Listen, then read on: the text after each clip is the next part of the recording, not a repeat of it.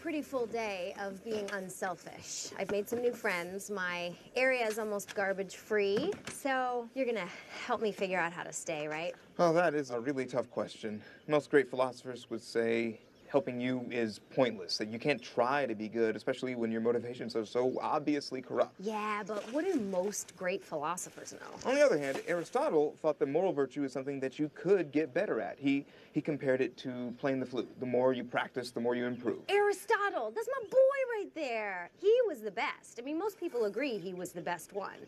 So it sounds to me like you are on board the Help Eleanor train.